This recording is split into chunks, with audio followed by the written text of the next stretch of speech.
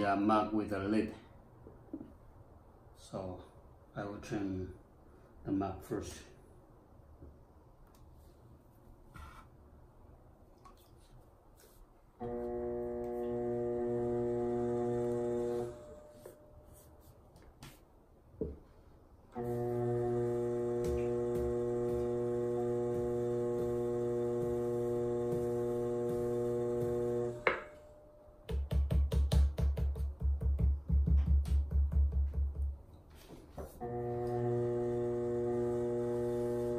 So for general trimming for outer part and also the foot, I'm using my number 2 trimming tool. That is a little bit thicker, and this part is shorter, so you don't get unwanted chatter. And while I'm cutting, usually I hold my tool a little bit closer to the end so that the tool doesn't vibrate, and try to use the corner of the tool to cut it.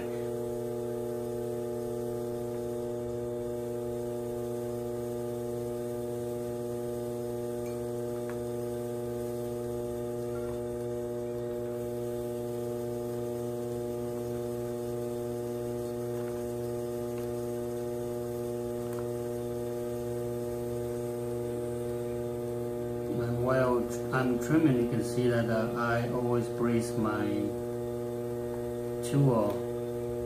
First I hold it very steady and brace my tool using my thumb to stabilize my tool.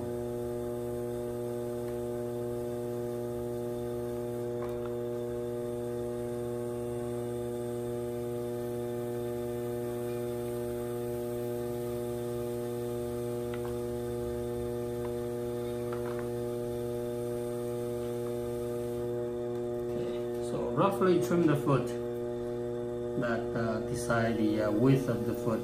Roughly, I will do the final adjustment, and then so I'll make a foot ring here using the corner of my tool to make a mark. So I roughly that my foot ring will be like this here, and then I remove the clay in the middle.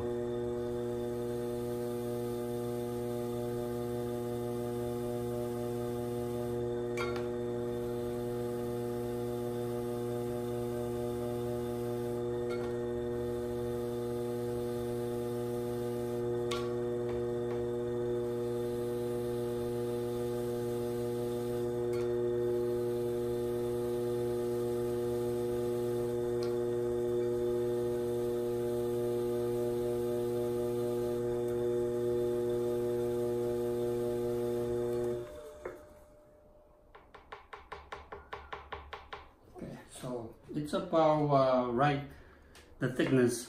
When it's thinner, the pitch sounds higher. If you have the my measuring tool, you could use that so that you get it more accurate. But now I don't need to depend on that. For my more than 37, 38 years of experience by knocking, I know that when to stop.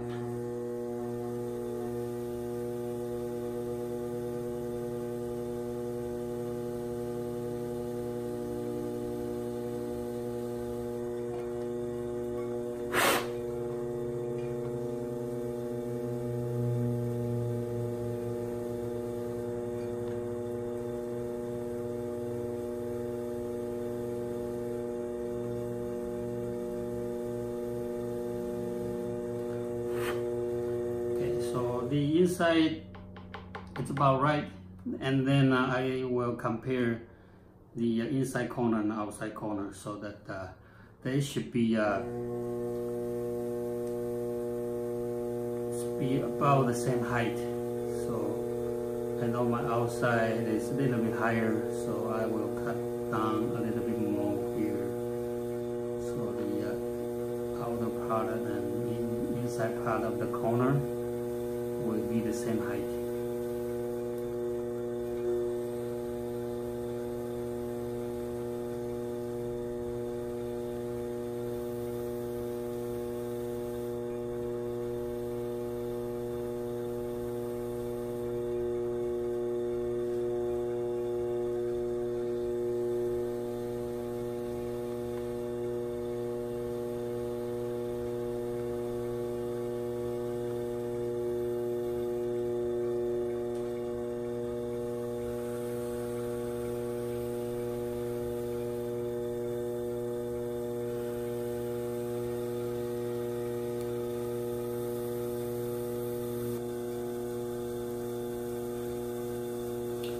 So to level my foot, this part here, sometimes it's not level.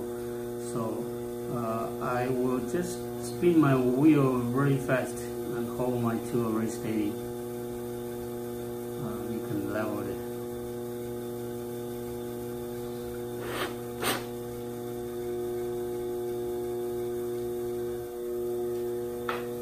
And then there's a little curve here that this is my number 5. There's a little curve trimming tool that I will use that to take care of that little curve.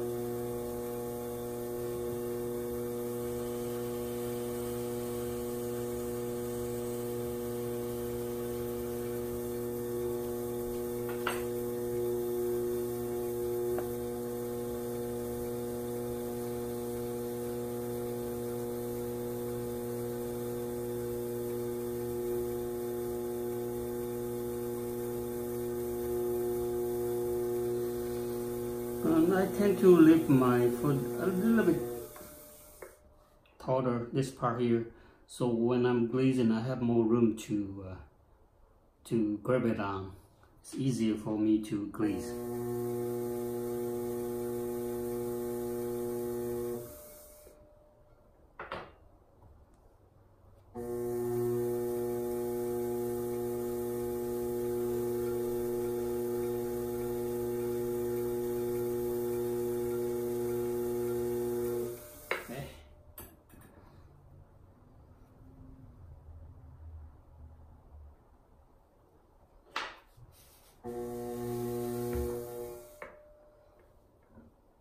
So this is the mud that I trim, and later I will add a handle to it.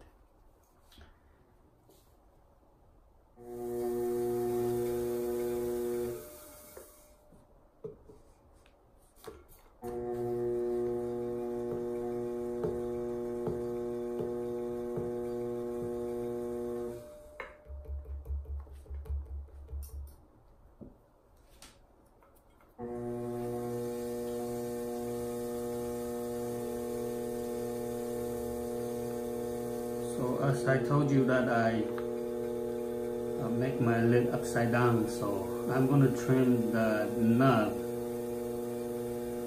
I told you that I leave quite a bit of a clay here, so this part here I have more room to trim my nub.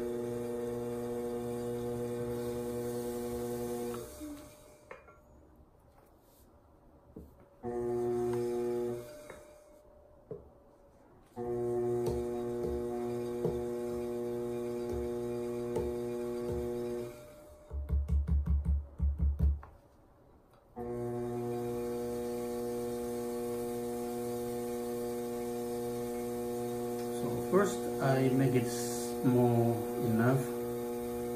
Let's use the tool. Again, this is my number 2 trimming tool.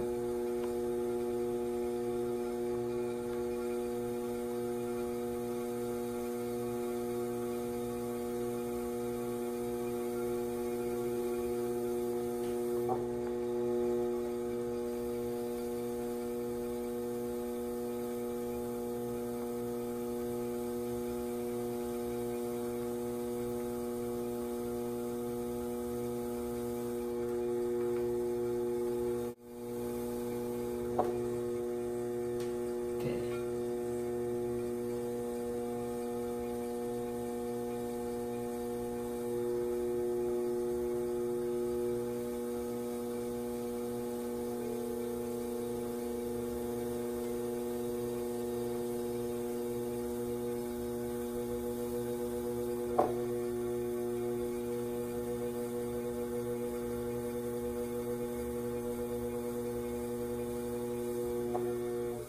So cut to the rough size of my nub, and then I have a special tool for making the nub easier, trimming easier. This is my number 3 trimming tool. You see that there's a little curve here, so it's very easy to go underneath, undercut it. So this part will be better, okay, to go underneath to take care of that little indentation there, so it's easier for finger to grip it along.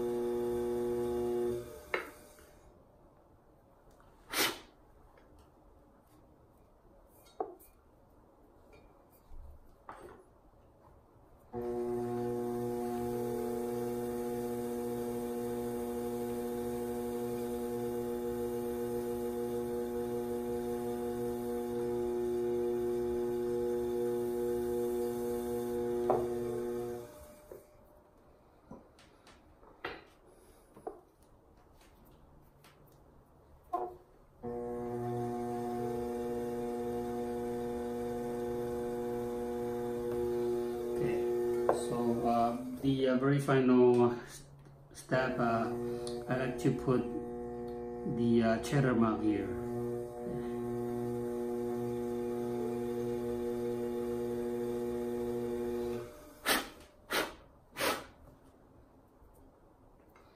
So this time I'm going to just use the number 3 to make the cheddar mark.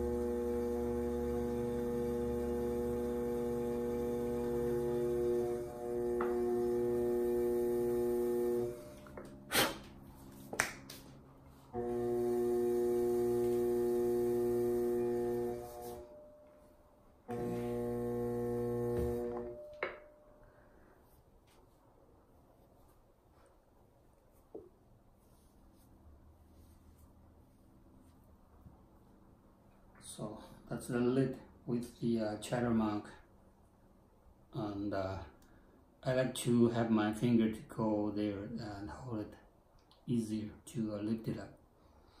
Okay, I don't want a nut too small or too straight, so that the finger can go and fit underneath.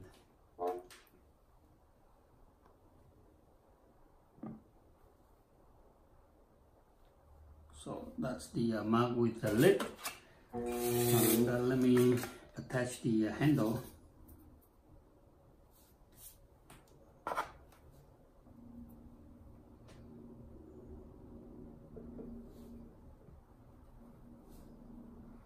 For attaching the handle, usually before I trim, I make the handle, I pull the handle and then let it hang on the side of my wheel before I trim it. So now you can see that the handle has been hanging there for more than an hour. So now it's still flexible, but all the water is vapor out. So that's the right stage, a good time to attach the handle.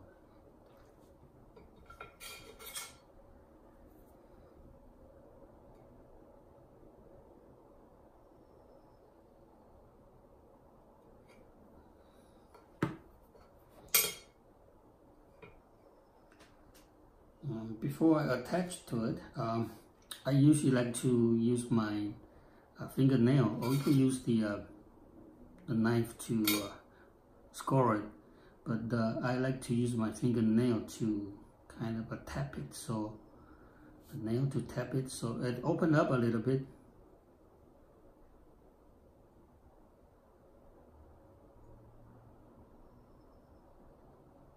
So let me show you what that looks like from this point. Okay, so that I have a little bit extra clay there, so right after I join, I can use that clay to smooth it out.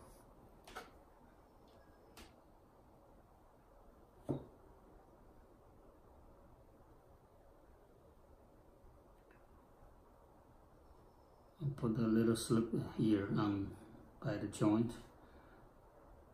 Slip here too.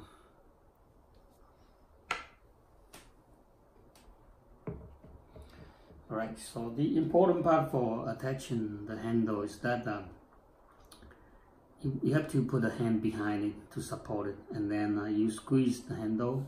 Okay, so apply a little bit pressure. Okay, squeeze it, and this part is that squeezing is very important, because when you are joining two pieces of clay together, you have to apply pressure. Okay, so squeeze it, right? Okay, and maybe hold it there for like 30 seconds. So even out, this might be dry and this might be still a little bit wet. So help it to draw some water, so the dryness is more the same, the handle and the body. Okay, and just let it hang down naturally. Okay, so that's good size. Usually you want to have at least 2 fingers to go through easily. All right, brush a little bit of slip there where I'm going to join it. Line up. Okay, little pressure here.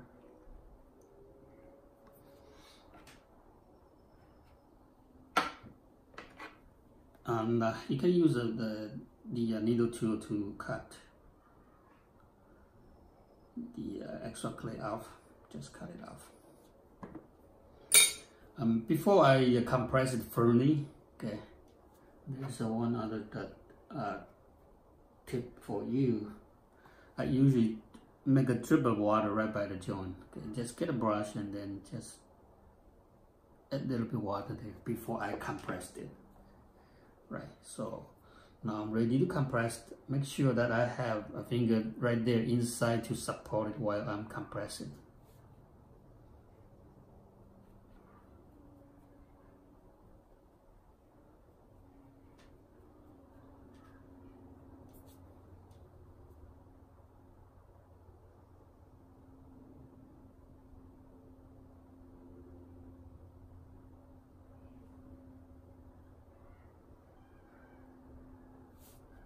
Okay, so that's how I joint.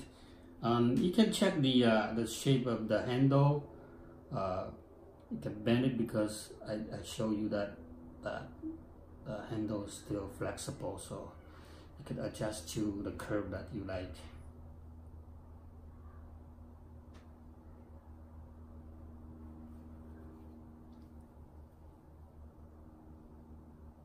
Okay, and I will just let it sit for a while and then come back and use a needle tool, just smooth out. Okay, smooth out. But now this is still the clay is still soft there, so I will just let it sit for a couple minutes and come back and smooth it out. And after that, this is the mug with the lid. So